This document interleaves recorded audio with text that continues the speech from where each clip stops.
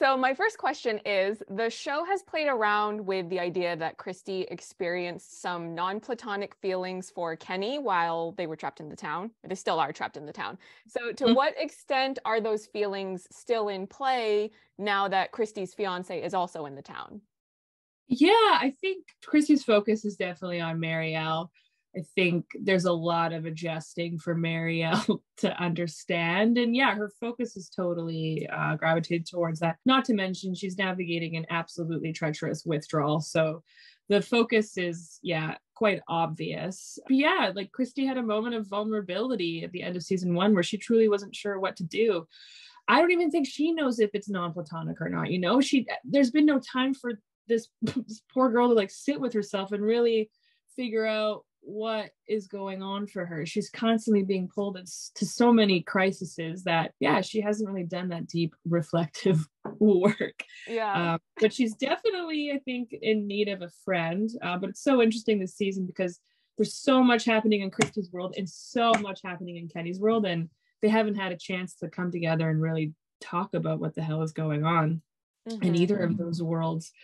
But I think there's something visceral and intrinsic about their dynamic that they're still, even in this hellscape, them navigating their own situations, they're still able to come together and be there for one another when needed. And we see that more towards the end of the season, especially Kenny being there for Kristi during a pretty devastating moment. So yeah, she hasn't figured it out. She's in survival mode. I think everyone is. Yeah. Which brings us to the fact that Kristi is the town doctor. So she gets a front row seat to some of the most gruesome things that happen there. Does any part of filming that make you squeamish? And can you offer an insight into the technical process of doing that one scene where you've got a girl nailed to a tree by her head? Yeah, so I'm a nurse in real life, so a lot of that part of who I am got to play into a lot of Kristi, which is great. So I also got to have a lot of say in terms of how those things would go in real life. So because I've done the real thing, I'm not so squeamish when we're doing it on camera. I was like, oh, this is fake. So, but it can get creepy because once you're in the scene, everything else kind of melts away and it feels real. But as for the Pullman, it was crazy. We have an incredible prosthetics department. Patrick Baxter heads, and we basically had Phoebe on a tree, and she had this prosthetic piece in her forehead, and we called it the unicorn horn because it kind of looked like a unicorn horn, and they basically like glued it to her head in some way. And then they'd position her in a way that it looked like it was coming through her head. And that's kind of how they did it. It was pretty crazy. We also see Kristi struggling with the guilt over the role that she feels she played in what happened between Sarah and her brother. As an actor, was that guilt something that you were always playing sort of in the nuances of her behavior? Or is it more so something that's just resurfacing specifically because Sarah has returned? Yeah, I think it's a lot of things. I think for Kristi, it was motivated by a desire to set things straight, to inform Sarah that that's not what she meant, that wasn't permission. So yeah, a little bit of guilt, but also anger. A lot of anger, like, who the hell do you think you are coming to my clinic, like gaslighting me into something, into saying something, you know what I mean? Like that too, like the human side of Kristi being like, well, what the hell? Like, who the hell do you think you are? And kind of wanting to lay into her a bit, but also Kristi being Kristi, coming from it in a little bit more of a doctoral perspective of this isn't how things are done. But Marielle also catching that Kristi's manic right now and can't talk to anybody. And that's what we see, like Marielle knows how to navigate Kristi in a way that nobody else in town does. Like Kristi's only that level of kind of emotionally label and with Marielle, and she knows what to do. I think if she were to freak out like that with Kenny wouldn't know what to do. So that's kind of there's some nuance in between that. So one final question. I just watched episode 8, so I have to ask about it, and I will post this interview after it's aired, so feel free to talk about spoilers. Can you please share about the experience of filming that scene where you are smacking a dead body over and over again? Because that was just something to behold. And yeah, you had oozing bile and everything. It was a lot. Yeah. Oh, so that's episode 7. Was it? Well, yeah. Well, it was both of them with dealing with the ramifications of the dead body. But yeah, I watched both 7 and 8 recently. Yeah, that was a wild scene to shoot, and I was also glad that it existed because I think it was time Kristi had an explosive moment. I think there was so much build up to that between Marielle's withdrawal, navigating that, the guilt around that, her fight with Kenny, just her sheer burnout as well.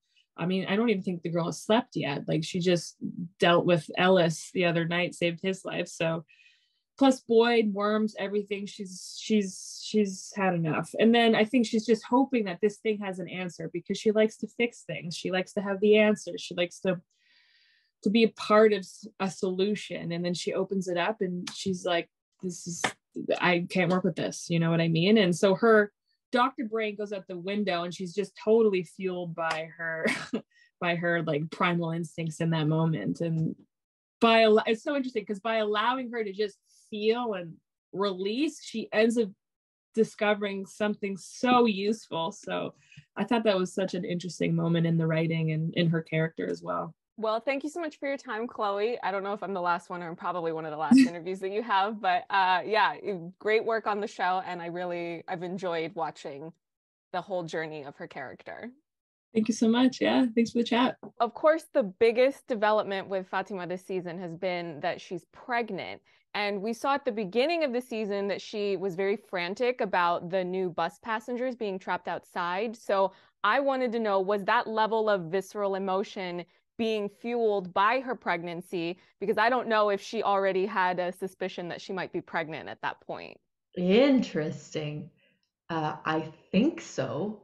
I think she was still at the stages of why haven't I gotten my period, and slash what are all these new emotions and thoughts and feelings that I'm feeling that I don't quite understand. But that's so interesting that you say that. I hadn't thought about it that way. I'm sure. Yeah, every thought that night makes a lot more sense to me now. Yeah, definitely.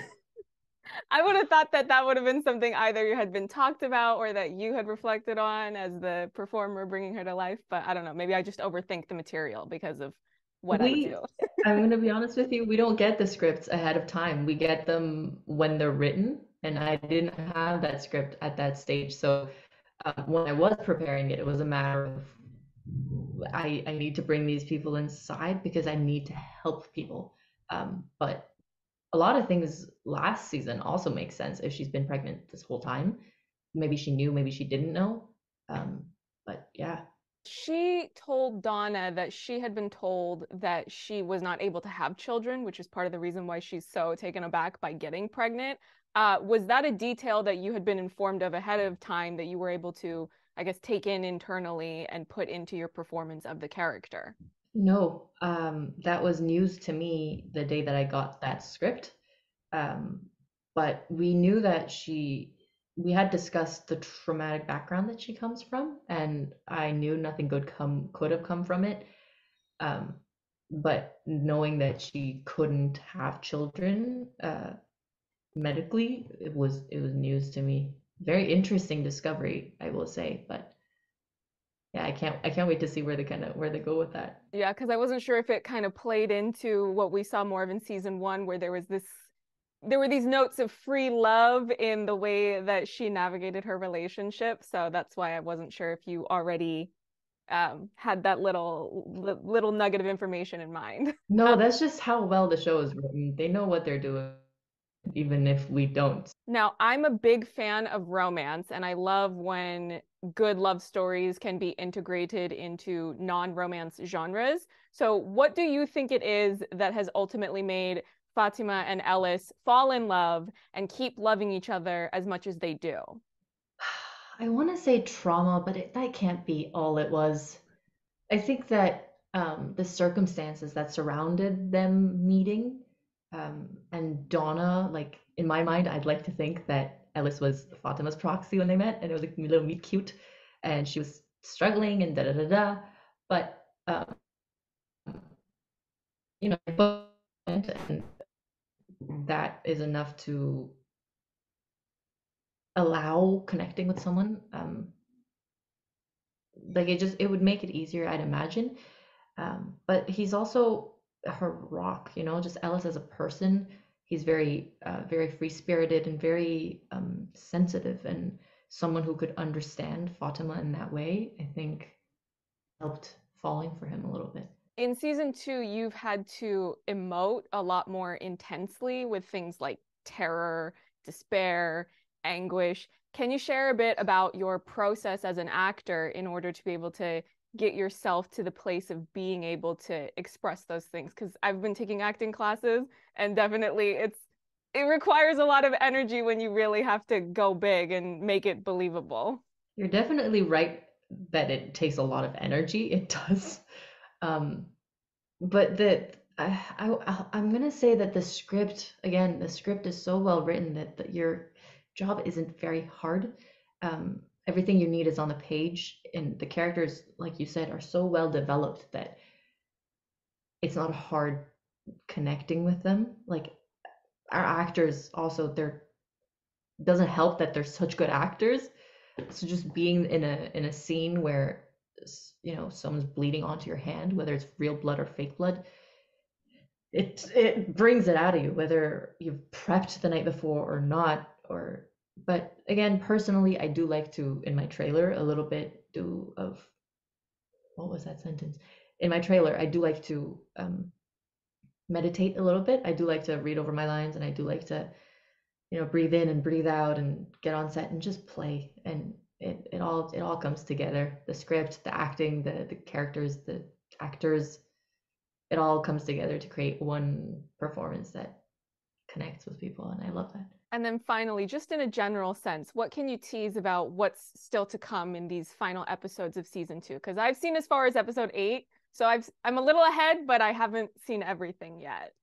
Wouldn't you like to know? You'll just have to watch and find out.